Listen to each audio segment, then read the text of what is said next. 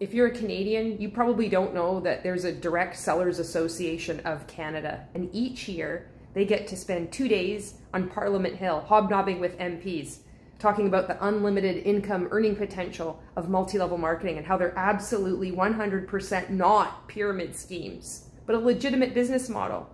I'm just curious how many of these MPs make time for the more than 99.7% of people who lose in these schemes, because that's how these schemes work. See if you can spot your MP.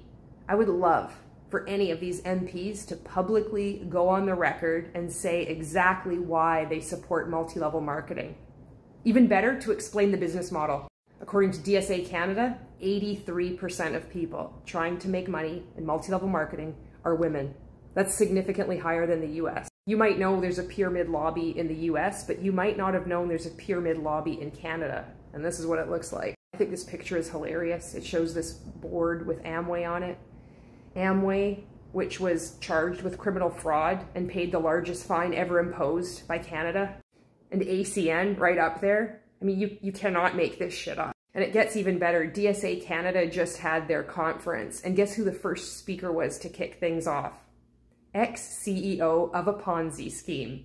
Stuart McMillan, now president of Monet. You seriously can't make this shit up.